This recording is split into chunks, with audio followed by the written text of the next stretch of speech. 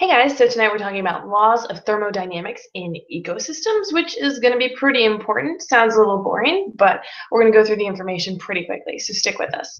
All right, so I'm going to pull up the slides really quick so you guys can follow along with your notes.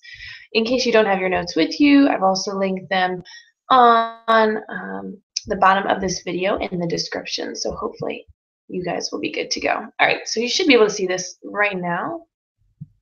Let's pull this up. Okay, so let's talk about laws of thermodynamics in ecosystems. So really importantly for this video, we want to talk about how the laws of thermodynamics govern the flow of energy in a system and the ability to do work. So we can think about our sun and how it feeds the earth with all of its radiant energy, but most of this energy or sunlight is not going to be taken up by our plants. It's going to be unused by organisms and lost as heat and heat of evaporation. And so there's a very, very small percentage that's actually captured in plants. And we're going to talk about how this can lead to some interesting things.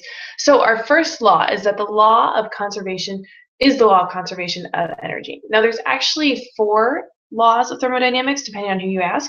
There's the first, second, and third law, and finally a 0th law, but we're only going to talk about the first and second today.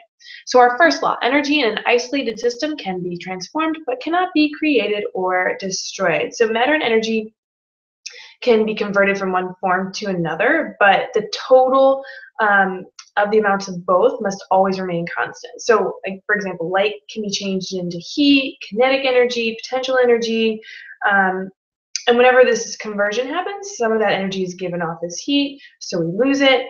And yeah, so as we look at this system right here, we have our sun and our sunlight energy being converted by the algae through photosynthesis into glucose, which is really important. And then that glucose is going to be used in cellular respiration to create our ATP, which is our cellular energy that every organism will need in all of their cells to do their life's functions. So as we go through a system, we see these conversions of energy, conversions of matter, but none of it's actually totally destroyed.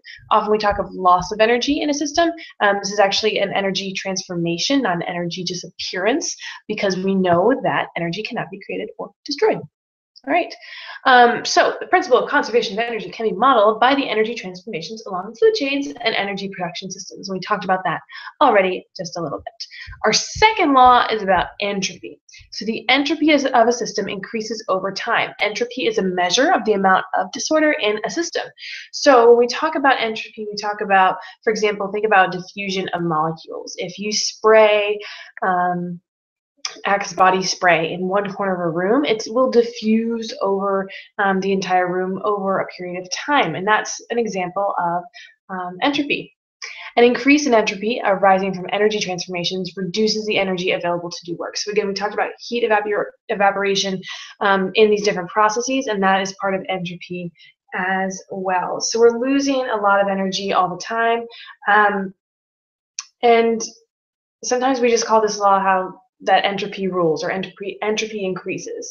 And this is going to be random unavailable energy that organisms can no longer use. So let's look at this diagram here. We have, for example, 1,000 joules of light energy coming from the sun to this particular plant. Unfortunately, the plant can only actually transform 10 and keep 10 joules of that energy for available food. And so we call these producers, which is a pretty okay conversion, not great. But in comparison, these 10 joules of energy are taken in by the consumer, and then that consumer only has 1 joule of energy available as food. So again, 9 joules of this energy is going to be lost to the environment. So we're losing a lot as we go on. The lion, who consumes this primary consumer here, will again only get 0.1 joules of energy from this particular organism. And as we go up, say the lion was eaten by something else, that energy would be lost as well. So if we did the math here, say this plant can only fixate about 0.2, if we're talking about the conversion of energy of the original energy source, whatever units we're using, then that next consumer is only going to get about 10% of the plant's energy. The next consumer is only going to give it 10% of that. And if we multiply it out, it turns out that the energy of the top level consumer in this food chain would only be 0.02% of the original energy source coming in. So as we go up in the food chain, or as we go up in trophic levels, we're seeing there's a huge amount of energy loss. So when we're talking about laws of thermodynamics, this is really important, and we will talk about this more as class goes on. See you guys later. All right, just kidding, I'm still on here. Yeah, so we're going to be talking about trophic levels a little bit more, and energy systems, as well as lots of other things. So stay tuned, and we'll dig deeper in a little bit. Thanks.